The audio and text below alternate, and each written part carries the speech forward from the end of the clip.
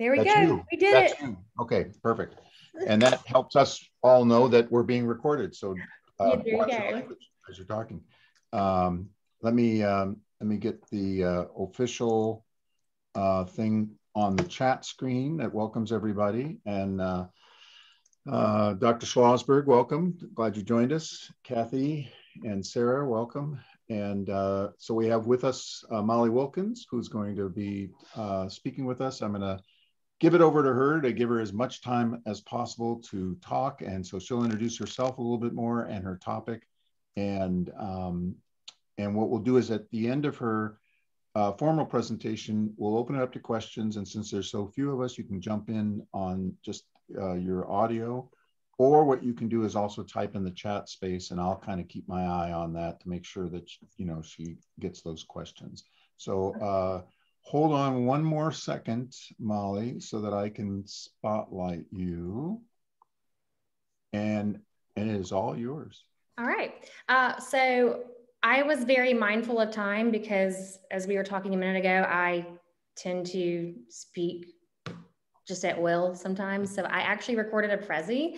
So I'll go ahead and play that for you guys. And it did kind of cut me off at the end. So I'll finish the last little bit live for you guys. So I'm about to hit share screen and then we'll get this started. So let's see. There we go.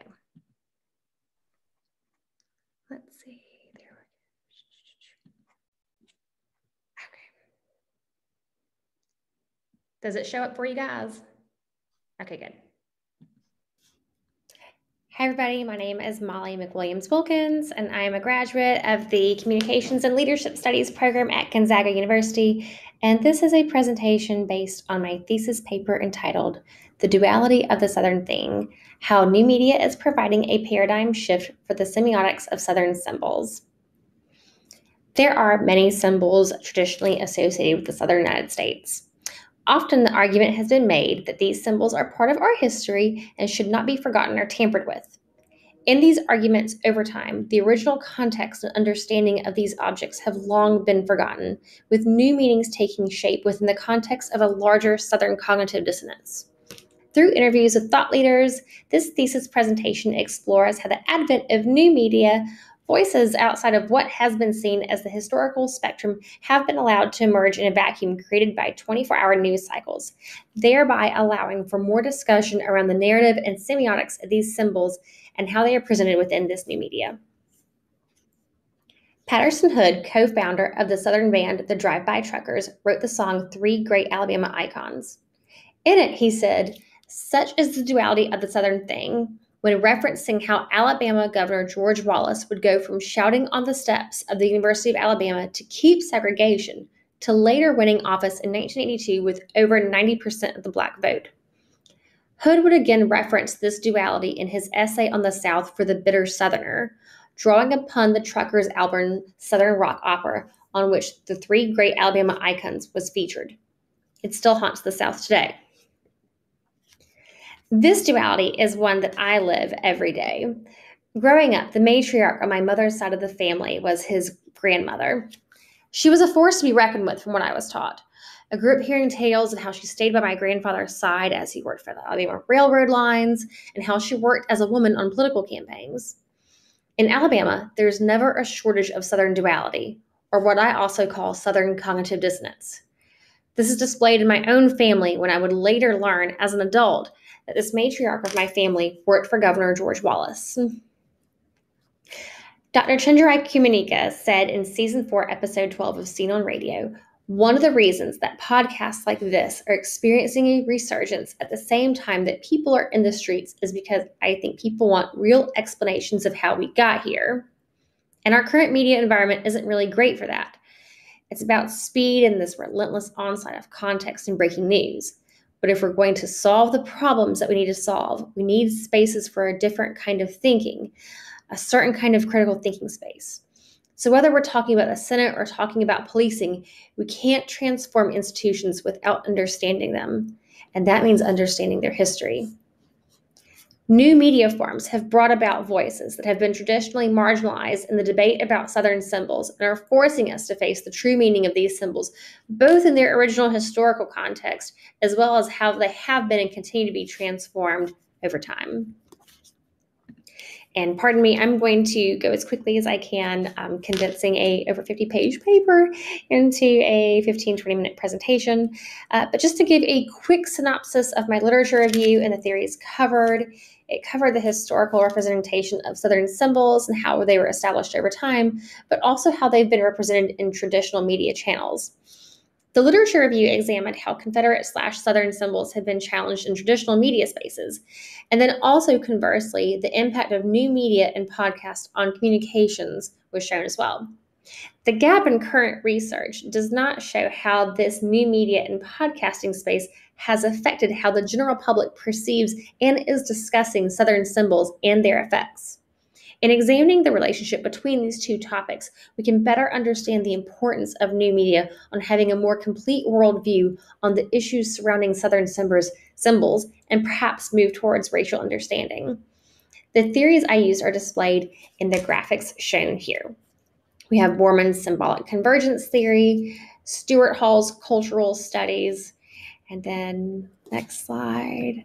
So cultural approach to organizations, and then also the narrative paradigm of Walter Fisher.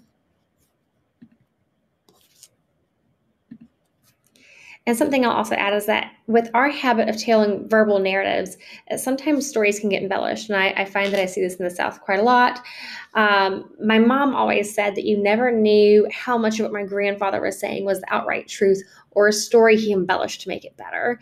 The flip side of this, as well as entertaining in so many circumstances, we've also in so many circumstances literally whitewashed our own heritage.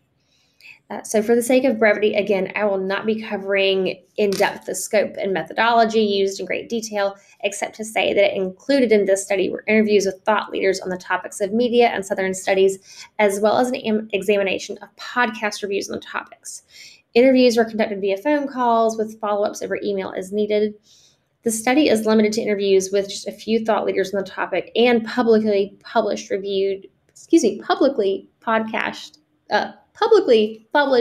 reviews. Excuse me, my goodness, what a tongue twister. But further study can be conducted through surveys of the general public. Minimal risk was met by letting interviewees know that they were being recorded. So fantasy theme criticism was used as one grounding method for this research. And fantasy theme criticism is based within Borman's symbolic convergence theory and states that groups create their own reality. Here, those who have perpetuated the lost cause mythology have viewed their history through this lens, their own fantasy. Structural semiotics examines how artifacts can give clues to their meaning, and here was used to examine how Southern symbols move from one meaning to another through actions of new medium.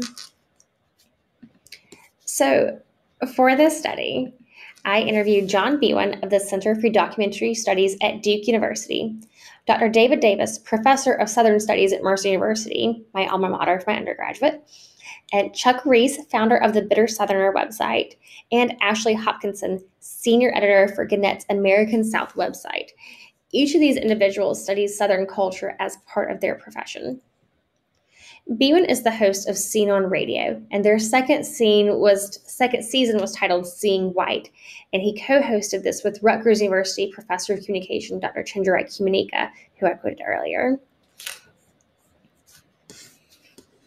The Scene on Radio Twitter account has nearly 4,000 followers, and Bewan admits that he is somewhat addicted to the platform. But more than that, he states that often Twitter is a place where Black voices can emerge in ways they may not have elsewhere, and that social media in general has allowed voices that have been traditionally marginalized to be amplified elsewhere. And sometimes you can also better find your own people who think the way that you do as well as there, which can add security as well. Something else he stated is that as a result of their series and through feedback from audience members, they often hear from listeners who thank them for exploring these topics and shedding light on the roots behind them.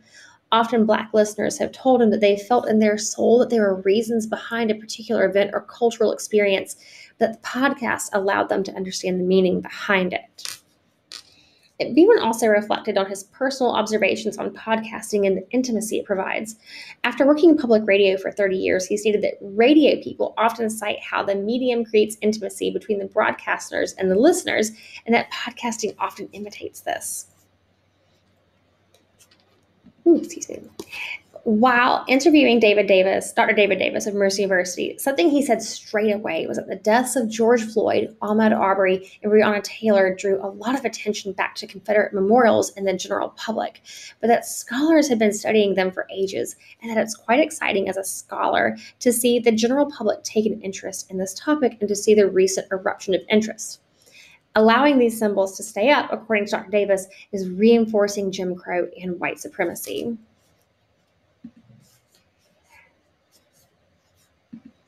Sorry, pardon me. Next slide. So Chuck Reese, founder of Bitter Southerner, this is an online magazine he started because of his own frustrations with how the South was portrayed. It's more than romanticized pictures painted in so many places, more than magnolias and moonlight, so to speak. There's a darkness behind the pretty pictures. Reese stated that he believes we as a country are still grappling with white supremacy and everything that stems from it. There's a duality of this, not just in the South, but in the America as a whole. When the Bitter Southerner was started, it was just after responsive websites became common. So prior to that, if anybody remembers, I know I do, you would have both a mobile website as well as a desktop site. And so you'd have to put content on both. But when you had a responsive website come out, it made it a lot more mobile friendly. And so people could then also access those websites through social media. So they also did not have a comment section on their website. They did that by design. So the comment section then transferred over to Facebook comments. And so social media was actually a big part of their growth. Let's see. Sorry, pardon me. Next slide. I don't know why I'm saying next slide out loud. I'm doing it myself. But so Ashley Hopkinson is the senior editor for Gannett's American South website.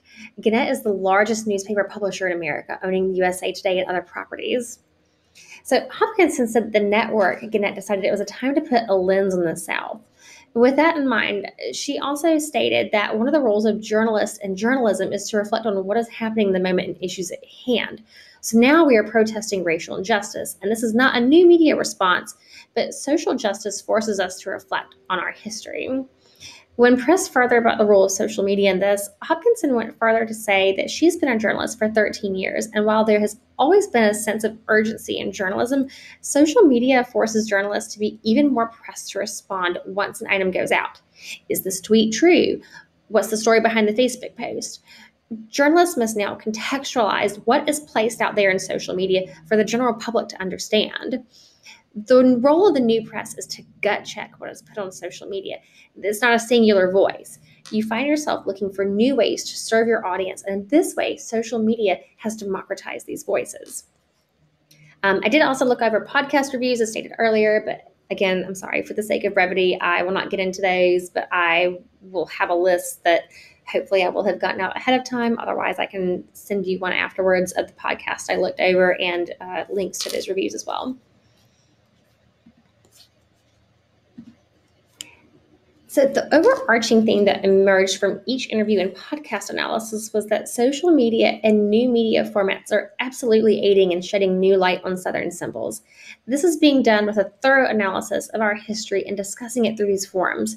The social media allows the message to be spread to larger audiences, but also allows those audiences to find like-minded people easier. I used reactive sequence path dependency and historical contingency to help make these conclusions. These symbols, and being allowed to be erected in public spheres of influence regarding Confederate monuments and flag and whatnot, they're allowed to have some measure of importance. We give them a gravitas when they are placed in prominent views of city halls and courthouses, as if they are part of the law that is still in place today. This gravitas is unearned, but was crafted by the fantasy themes created by Confederates who lost their unjust war to keep slavery. In using social media and podcasts to discuss these topics, we can reshape the fantasy theme which has kept their meaning alive. Here's where we see the danger of allowing the semiotics of these symbols to retain their current meaning. It's also important to make note of the delivery of this information. The social media and podcasts have allowed the public to consume complex information in more portable ways that coalesce with our busy lifestyles. Social media and podcasts are often delivered for consumption through mobile devices, making them easier to consume whenever the user desires. The barrier of entry is lower, with many people having access to a cell phone, and today's cell phones often having the technological capacity of some computers. We can also appreciate social media and new media for being more than just a tool for delivering fun memes or even for dividing us. These tools are here to better our understanding of the people who differ from one another. Language, symbols, signs, they're all forms of communication. By allowing Confederate symbols to have taken up public space for over 150 years after the Civil War, we as a society give them an agency that they shouldn't have. Social media and podcasts have allowed a public that had historically had their collective memory whitewashed to be exposed to a changing semiotics of these symbols, and it has happened in a vacuum created by a need for better news coverage in the wake of the evolving 24/7 news cycle of more pundits and less true analytical news coverage. I do believe that there should be further study on this topic, both with interviews and interviewees, with other thought leaders, and by studying more podcasts. It would also be interesting to see how COVID-19 has affected this once we are further removed from this period of our time.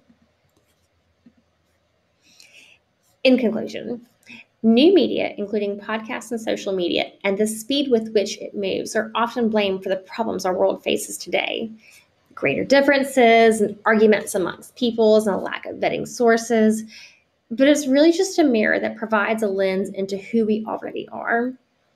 This new media itself is simply a tool that is operated by humans who have been storytellers from the moment we were created, whether it was with clay on a cave wall or through.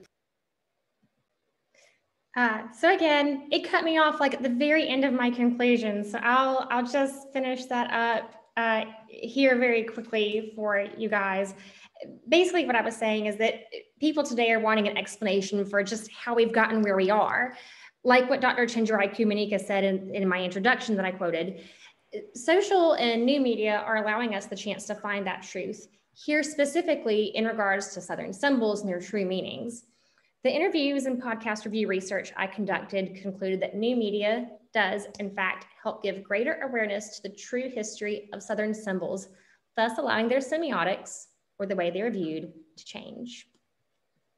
So, thank you very much. I hope I was mindful of your time.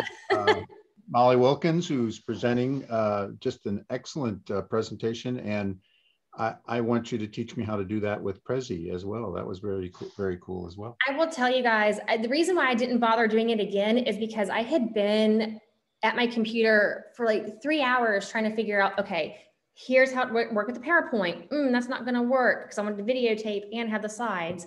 Then I said, okay, I'll try Google Slides. Nope, didn't work either.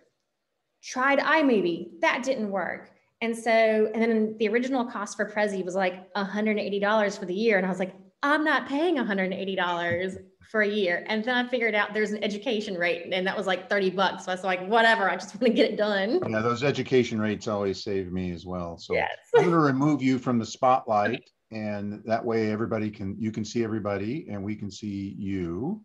And if you want, if there's questions for Molly, you can put them in the chat room and I'll try to take a look at that. And otherwise, just blurt out your question in audio and we'll elbow each other to get in our questions.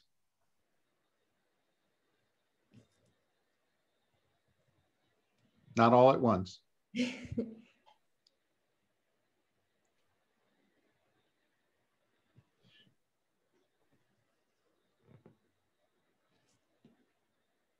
One of the things I was thinking, oh, go ahead, please. Sorry, I'll just unmute myself because I don't actually know how I want to like fully form this question, but I loved when you were talking about barriers of entry to this information and how the fact that these things are now so accessible has made this information feel more consumable to people. And I was thinking about how people who have the knowledge, or not the knowledge, but the experience to be able to, and the removal from Confederate symbols or other Southern symbols to be like, well, of course this is a bad thing.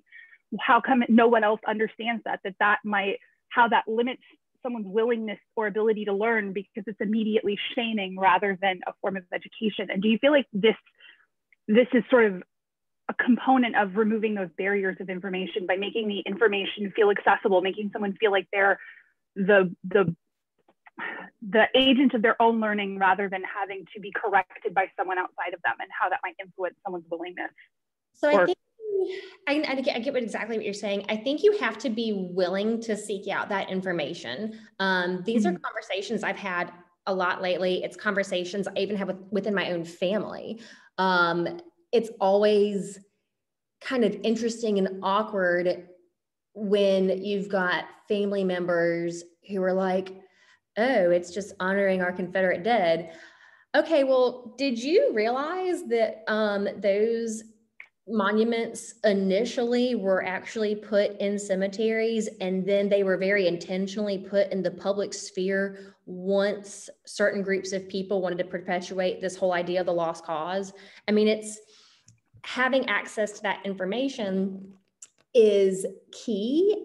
And I feel like that does help the conversation, but you have to also have the willingness to hear the information first, which I think is something that's very personal. And it seems, at least from what I observe, that a lot of that is actually generational. People of my parents' generation, actually, a lot of their textbooks were, and I'm sorry, I'm realizing I'm a little backlit. Their textbooks were actually often written by the daughters of the Confederacy. So, and there's a lot of evidence for this, and I delve into a little bit of that in my literature review. But when your education from your childhood is shaped by people who are invested in this, story that's been created over time, then it's going to change your willingness to even hear the information to begin with. Thanks so much. I really liked your presentation. Oh, good. I'm glad to hear that, because I was like, oh, how am I going to condense this? It was great. I would agree with Sarah that it was a great presentation, and I could tell that you were condensing a lot of research. So thank you for doing that. A question I have is maybe your sense living there practically as a citizen of the South. And you mentioned, your parents' generation. I mean, are you seeing in let's say whites of your generation or younger that shift is happening? It does feel like there's a shift in my generation where people are more willing to hear this information. But that could also be because that's how my friend group is. Those are the people I surround myself with. So I feel like I would need to do a little bit more research to make sure that's accurate, because I mean, there are definitely people who I know who are my age who disagree with this. There are people my age who are Confederate reenactors, and they are very invested in this story. As part of a former job I had, I was around a lot of Confederate reenactors, and I even had to go to where I did, because I didn't really have to, but I ended up at a Sons of Confederacy meeting, and it's fascinating. I was really actually hoping to interview some people from that group for this paper, and it just didn't pan out. But one example I'll give, even going to that Sons of Confederacy meeting, is they recite the Confederate Pledge of Allegiance and then immediately follow it with the Pledge of Allegiance to the United States of America. And I kind of go, don't these two conflict with each other?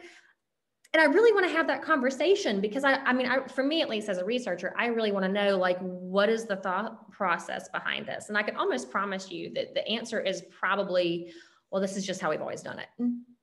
And it's probably just goes that far. And it's just part of our history. And a lot of people, I feel like, say it's just part of our history, but then don't necessarily take their analysis any further. And they genuinely don't believe that this is potentially hurting anybody. Thank you. Other questions? We have a few minutes left for questions for Molly. Yeah, I do, Molly. Great to see your work being presented here. Hi, thank you. Yeah, and I ducked in a little late because I wanted to be at Raoul's as well. So, so it's interesting, you know, Georgia was on the front line, tip of the spear, really, in the 2020 election, and the kind of work that you're doing and the people that you're supporting. Seemingly, the small things are having a profound impact nationally and internationally now. And yet these interrelated issues of Southern identity are tied to a story that came out today, which really looks at, like, it's the title in some of the more left-leaning outlets is Jim Crow 2.0, in terms of very significant legislation that's being passed by Republican legislators to suppress voting rights. In the context of your study, as well as some of the cultural shifts that are happening and the reactions that are happening in response to that, can you speculate as to see where that's going in the state of Georgia in the next 2 to 4 years? So I have a lot of friends who are really fighting on the grassroots level, who are working for New Georgia Project, who are really just hands-on with this. And I think from what I can observe, there's a lot of small grassroots, local level people who are like, all right, time to get back to work. We're not going to give up. We're going to get right in this. And I think that will make a difference. The other thing that's happening here in Georgia, and I would say this has happened probably elsewhere as well, is gerrymandering. So when you've got a lot of gerrymandering, you're going to get a lot of people in office who may not truly represent the majority of people. So you end up with a Marjorie Taylor Greene elected where she is because of stuff like that, but maybe she doesn't truly represent what, you know, may be otherwise drawn in her district. If it were, and I don't know that her district specifically is gerrymandered. I just know that this is an issue in Georgia. It'll be interesting to see where it goes, but I have a lot of friends who are right there in it and they're not giving up. So wow. I'll give a shout out to New Georgia Project and people like them, because I know they are. If you're on Instagram, go follow them on Instagram. Yeah. Thank you. Yeah. No problem. Thank you. We've kind of run out of time, but I just wanted to, on behalf of all of us, just thank you for how well you presented this research that you did and how relevant it is to what's going on right now. And so that's a real compliment, and not only you, but to the Communication and Leadership Studies program for having you work through this research. Just got to get it published now. It is going to get published, or I need to try and get published. I got to yes. The next. You should be able to. It's very relevant. It's very important, I think, for what's going on right now. So, I have to say, Dr. Hazel was a big. Thank you, Molly McWilliams Wilkins, and for your presentation. Thank you all for joining us in this presentation, and enjoy the rest of the Leadership Symposium. Thanks so much. Thanks, Molly. Thank you.